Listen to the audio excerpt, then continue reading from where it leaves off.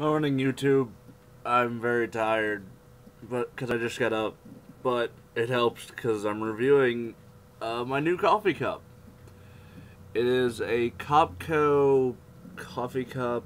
You can barely see that little logo. It's a PVC or like it's a reusable coffee cup with a screw-on lid. But I like it because it looks like a normal just coffee cup. Got it at Walmart for like $4.50, so 16-ounce reusable coffee cup is the shit, and my coffee is still nice and hot. And apparently you can put cold shit in it too. You can put booze in it and get away with it because they think it's coffee. How brilliant is this? God, I'm fucking tired. But I give it a 5 out of 5 because I like coffee and it keeps my coffee hot and cold coffee sucks. Fuck. I'm gonna post this too.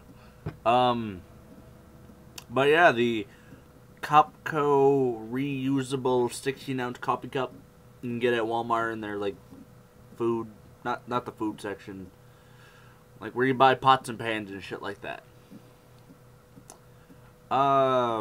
That's it for now. Thank you. Have a good day. By the way, and I keep looking down and I have to look up, but